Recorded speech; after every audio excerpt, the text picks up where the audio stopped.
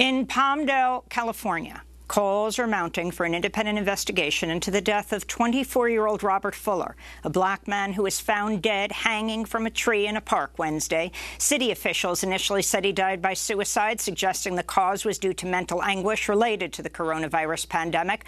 But Fuller's loved ones believe he was lynched, and the community has been holding protests calling for justice. A number of politicians, including California Senator Kamala Harris, have joined the call for an investigation.